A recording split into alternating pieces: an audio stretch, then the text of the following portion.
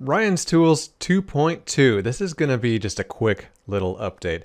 There's a lot of changes under the hood, a lot of bug fixes, a lot of optimizations. Things just run a lot smoother now, but it's kind of under the hood. It's kind of boring. It's kind of technical. I'm not really going to show you that, but I will quickly show you two things.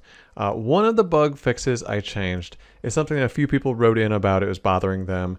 It was this bug with dyne brush size just coming on automatically when doing a lot of other things. So I fixed that. No longer happens unless you actually press dyne brush size. And so there's just really one addition in this version upgrade. So what I did is I added a dynamic thickness slider. Now you might be asking, well, ZBrush already has dynamic thickness, and you'd be right. However, there's one hiccup with it, and it just drives me crazy. It's just so simple, but it's just the way it works is if you give it dynamic thickness, it works, but actually let me switch to the actual object I'm on. So this thing back here, we want to give it some thickness. By default, right now it doesn't have any thickness. So we crank this slider, and it's cool and all. However, one thing about it is that the thickness it gets is actually double this number. So whatever number you put in, say it's like 0.04, it's actually thickening to 0.08.